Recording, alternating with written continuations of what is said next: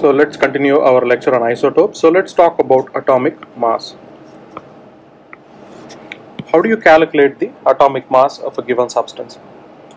So in general, we calculate by two measures. The common measure that is used in the SI system, the common measure that you use in the SI system is the concept of kilogram or gram. But in chemistry, we use a unit called U or AMU. So AMU represents atomic mass unit. So atomic mass unit. The standard comes from the relative scale, where we consider that a carbon atom, so especially carbon 12 atom, weighs 12 units. So we assume that the carbon 12 atom weighs 12 units. So if you take the actual mass of the carbon atom, so if you take the actual mass, then in 1 U is given by the value of 1.66054 into 10 to the power negative 24 grams. This is the equivalent in equivalent conversion scale for 1 unit or 1 atomic mass unit. So a hydrogen atom would weigh 1.008 AMU. Right? So then these values are generally written on a scale. But this brings up the question: how do you find the isotopic mass, or how do you know that there are isotopes that can exist? So one way of doing this is by a method called mass spectrometry. So what do we do in mass spectrometry? For example, let's say I have an atom of neon. Let's say I have an isotope neon 20, neon 21 and neon 22. So to find that how much of, so in general when you take an element, all of the element is not one isotope, one of the isotopes. So you don't get one isotope, you get a mixture of all isotopes. So to find how much of the mixture is a particular isotope, we use mass spectrometry to do that. So what do we do in mass spectrometry is we hit the neon gas with a powerful source of high energy electrons. When hit with a powerful source of high energy electrons, one of the electrons gets knocked out, causing it to become positively charged. So it causes the ion to become positively charged. So what do we do next is we pass that ions, the positively charged ions, through a electronic beam, through an electric field and a magnetic field. So if you remember from the behavior, so we know that charged particles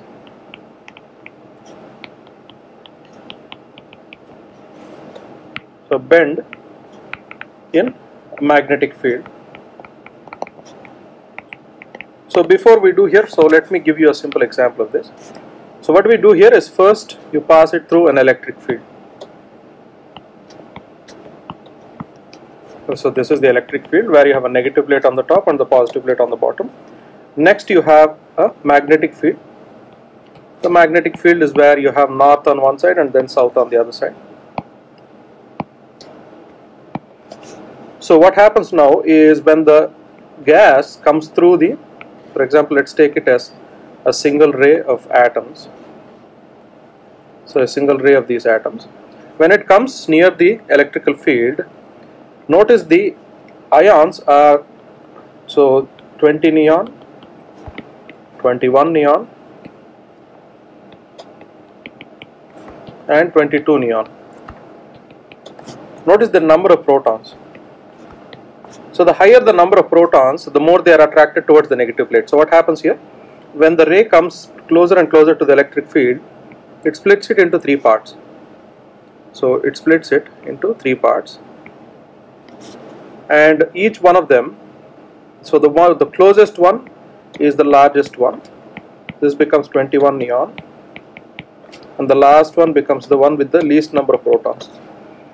So these, as they go along as they go along the structure, because the magnetic field bends them, so they bend much more higher, and they end up hitting the screen somewhere here. So here the deviation of the neon particles is proportional to their mass content.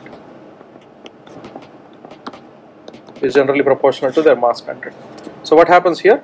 So the more the ones that are bending more, so will hit the target at the least, and the ones that are there will hit the target at the end.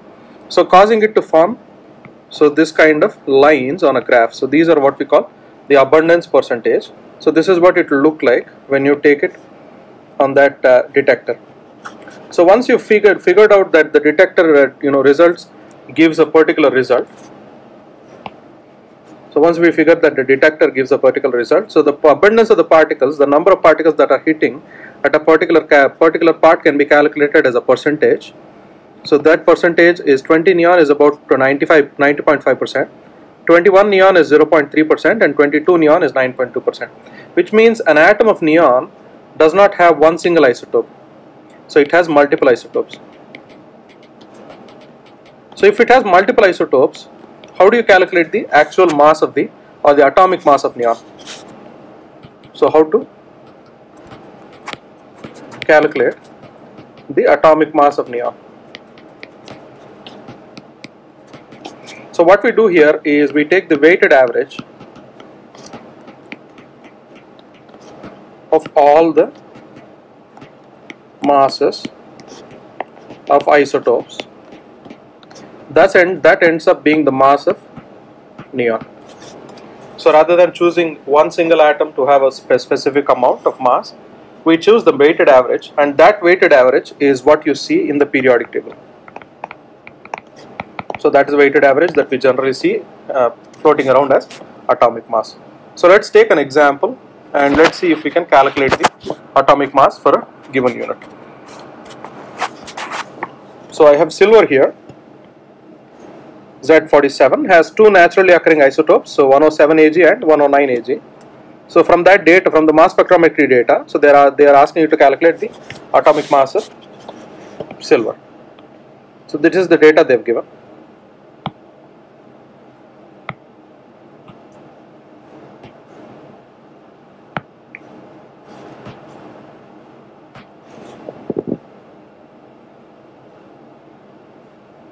So how do you calculate the weighted average? So the weighted average of the mass is the percentage times the mass 1. So the percentage 1 times mass 1 plus the percentage 2 times mass 2. So here you have two different elements. So let's consider the abundance percentage. So what we do here is we take the percentage value, I'll multiply it with mass, and percentage value again, add it up, and then percentage value into mass. So here the percentage, the first mass is 107 Ag, so 51 point, so we write 51.84 times 106.90509 plus, so this is the first one. The second one is 48.16 times 108.90476 divided by 100. So once we have that, notice that there are 4 significant figures at least that we will have to write down. So just let's try and write down the, notice that this is a plus mark, plus matter there. So what do we do there? Once we get this sum,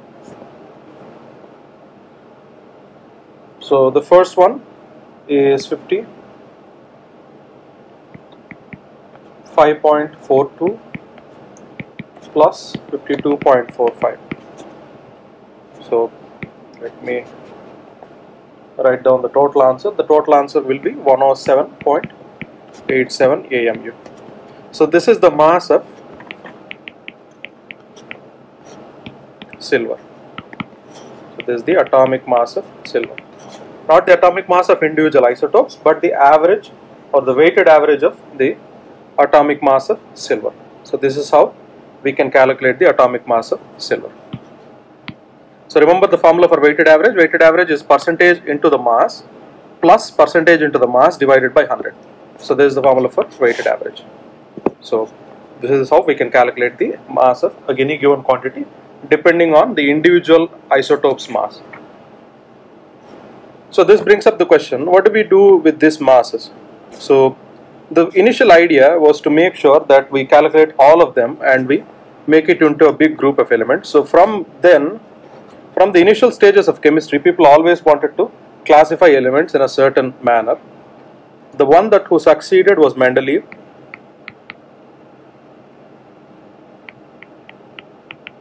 So Mendeleev's periodic table was the first understanding of how to arrange atoms, and the principle is still used, and this is the modern periodic table that we use nowadays. And notice what are the different characteristics, and notice the different colors. So the upper part are the elements that we generally see in nature. The down part are elements that are rare in nature. So these are rare metals. Right? So let's take other example. Let's see the periodic table in itself. Everything that you see in this blue, so from here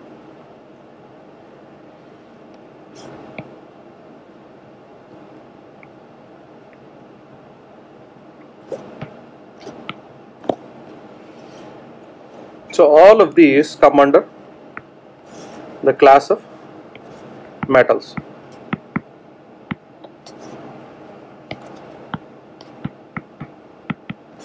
So all of these generally come under the class of metals. Right?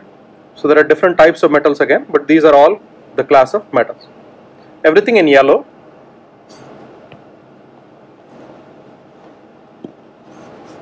everything that you see here in yellow, including hydrogen, these are all non-metals.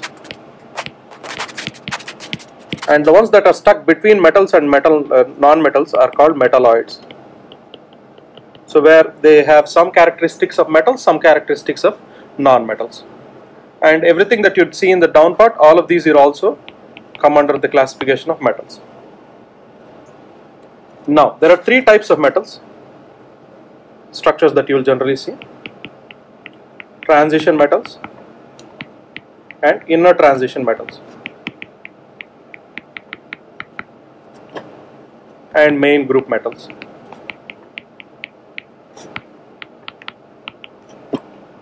So an example of a main group metal, main group metals are elements, main group metals are generally the ones that you see in the forward part of the periodic table and this part. So these are main group metals. And the ones in the center, these pieces, are called transition metals. So these, the down part, are called inner transition metals.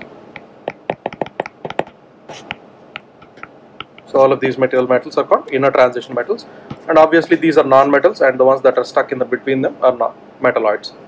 So these are examples of metalloids. Most common metalloids are silicon and germanium. So those two are commonly used as materials that are commonly used for making semiconductors. So one peculiar characteristics why they are metalloids is because they are not good as a conductor as that of metals, but they are not insulators like non-metals. So they are somewhere in between. That's why most commonly they are used as semiconductors. So this is the idea behind the topics of metals, metalloids, and non-metals. Next. So we discussed the common concepts now. Let's go into the concept of bonding. So we discussed what are compounds. So compounds are materials with different characteristics individually, but collectively they act as a single unit. So most compounds are generally classified into two types. Either they can be ionic compounds or covalent compounds. So let's talk about an ionic compound. So what happens in an ionic compound? So most common ionic compound is NaCl, sodium chloride, which is also called as your table salt. So sodium is a soft metal and chlorine is a gas. So sodium has a solidic structure, chlorine is a gaseous structure which is separated in the form of Cl2 molecules, and sodium exists as a metal in a metallic matrix. When both of them combine, what happens here is sodium has excess protons in comparison to its electrons. So this imbalance, what it does is it's always ready to donate its electron. Notice that atoms have a characteristics to become stable. That stability causes it to behave oddly. Notice sodium is the metal right after. Sodium is the metal right after neon. So remember that this series of last 8A group elements are called inert gases. So inert gases are generally stable gases. They are always generally they do not react with anything. So to reach that stability, sodium always donates its electrons. So it's always ready to donate its electrons. So chlorine is an atom that always likes to accept electrons. So this loses electrons, the other gains electrons. And both of them combine and form a matrix structure, and that is what, or a crystalline structure. So this type of bonding is called as an ionic bond. So how does the ionic bond come true here? So ionic bond refers to where there is a transfer of electrons between the bonded atoms. Here sodium and chlorine. Sodium is donating an electron to chlorine. So what happens now? It creates Na plus and Cl minus, and both of them combine together to form NaCl. This is an example of an ionic bond inside a structure. Now, ionic bonds, the name itself says, is that the bonds between ions. So these are bonds that generally always form between ions. So what is the characteristics of these ionic bonds? So ionic bonds use the same characteristics as that of the Coulomb's law. So Coulomb's law states that the force between two charges, or the energy between two charges, is proportional to the product of the charges. So charge 1 times charge 2 over distance. So which means the higher the charge, the higher the energy. The lower the distance, the higher the energy. So this is what creates the stronger bonds when you take up ionic compounds, because their energy is electrostatic forces. So the electrostatic energy is much more stronger than other energies. So what happens here is, when you have similar charges, attraction will increase as the charge will increase, right? But when you start noticing that as the atomic size, the attraction size decreases, so attraction increases when the size decreases. So whenever you have a charge decreases, so when, for example, 2 becomes 1, there is a decrease in the attraction. But when the atom becomes smaller and smaller, so the smaller the atom, the higher the attraction. So, and the same thing with the higher the charge, the higher the attraction. The smaller the atom, the higher the attraction. So what is the relationship between these ions that form near to the noble gas? So any element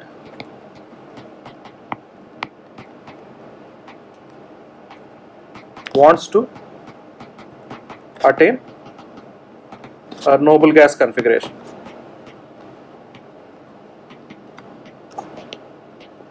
So meaning that they want to have the same number of electrons as that of noble gases, because noble gases themselves are stable. So that is the reason why hydrogen always tries to accept an electron to become nearly equal to that of helium. Lithium always loses an electron to get a configuration that's similar to helium, have a number of electrons similar to helium. The same thing with magnesium. Magnesium too loses 2 electrons to have the same number of electrons as that of neon. This is the relationship that causes the formation of ions. So the elements before the noble gas, so the elements before the noble gas always attain .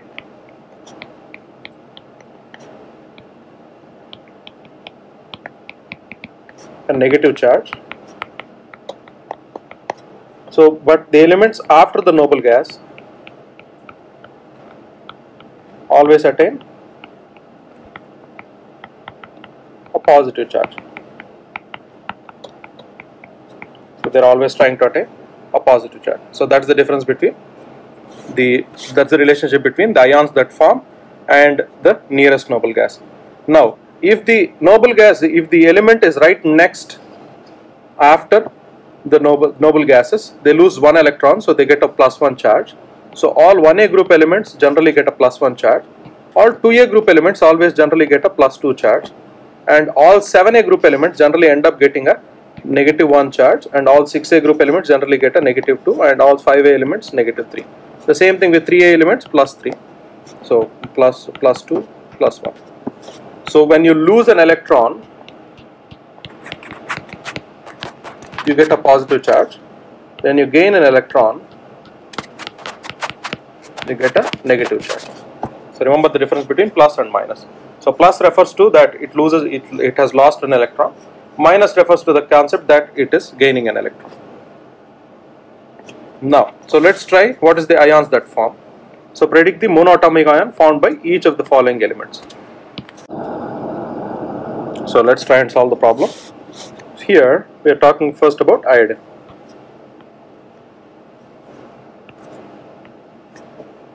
So the first thing we want to know is which is the closest ideal gas, or the inert gas to this element. So the closest gas to this element, or the closest element near that, or the closest inert element to near that, is going to be xenon. So xenon, which has an atomic number of 54.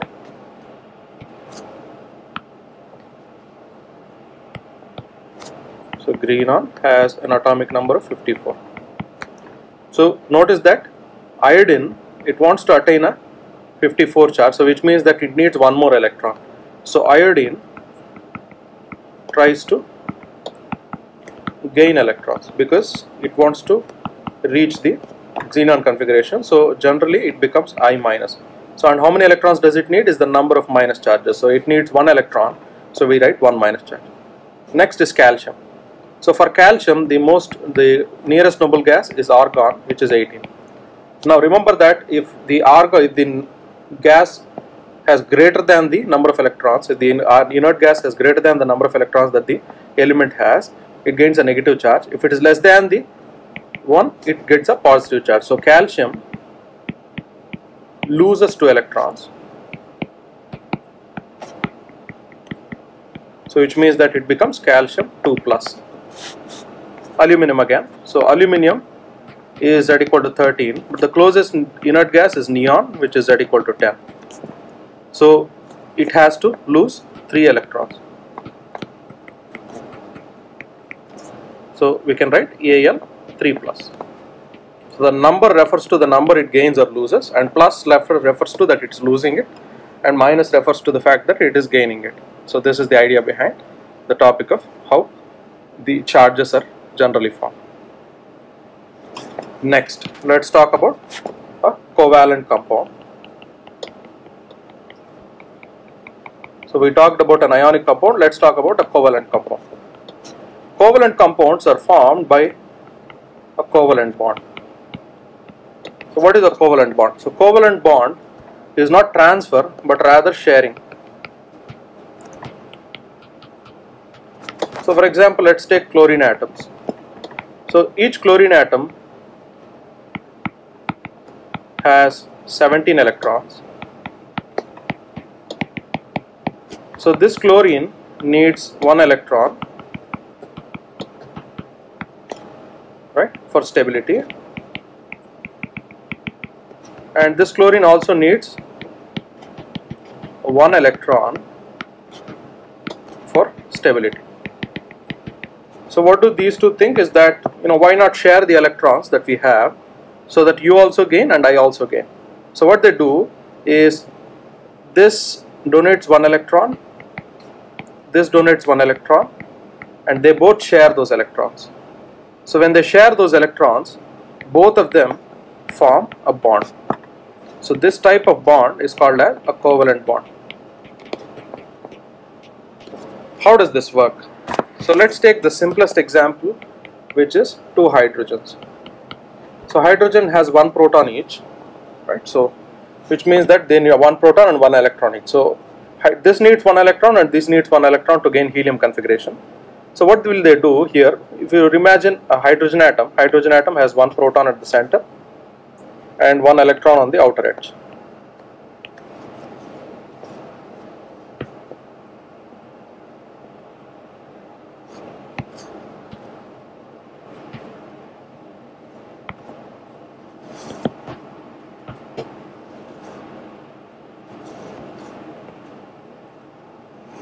So you have two electrons.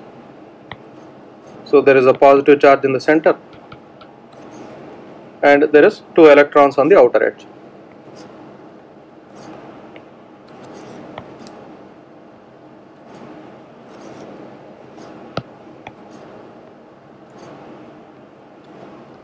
So this is the electron that we have, the negative charged electron. So as the elements come closer and closer together, so there are two things that we have to remember. Positives, so plus and plus, so like charges repel each other and unlike charges attract each other. So between this positive and this negative charge there is an attraction force. The same thing with this negative and this positive charge, it has an attraction force. But there is a repulsion force between negative and negative and positive and positive. Right? So here the red represents repulsion and the black part represents attraction. Right? So these molecules are trying to repel each other and these molecules are trying to attract each other. Now, if the attraction of between the unlike charges becomes equal to the repulsion between the like charges, this at this position it reaches an equilibrium, and that position is what we call a covalent bond. So it creates a position for a covalent bond. So this is how covalent bond generally forms.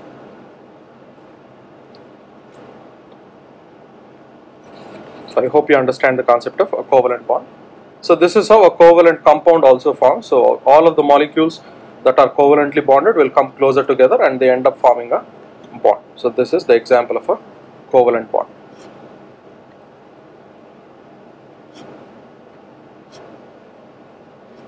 Now, so what are molecules and ions? So the basic unit of an element or a covalent compound consists of two or more atoms that are bonded by sharing of electrons. So most of these covalent substances consist of molecules and ions. Ion is a single atom or a covalently bonded group of atoms that have an overall electric charge. So there are no molecules in an ionic compound. So ionic compound comprises of ions. Covalent compound consists of molecules. This is the only difference between, or the main difference between, covalent compounds and ionic compounds. So one distinguishable difference between them is ionic compounds contain charges and covalent compound contains molecules. Right. Now, so what are the elements that occur as molecules? Most common elements are non-metals, most commonly hydrogen, nitrogen, oxygen, fluorine, chlorine, bromine and iodine. And selenium and sulfur are some metals. There are other elements as well. These are what we call octatomic molecules, and phosphorus is a tetraatomic molecule. So tetraatomic refers to four atoms combining to form a molecule. Octoatomic molecule meaning that 8 atoms combine to form a single molecule. So this is an example of an ion that has a covalent bond. So these are what we call polyatomic ions. So polyatomic ions consist of two or more atoms that are covalently bonded, but in their combination will end up having a charge. So in many reactions, these are the ones that remain together as a single unit. Even though they are made up of covalent bonds, they act as a single unit and they have a charge. So this is how they end up forming So this is an example of the carbonate ion CO3 2- in calcium carbonate.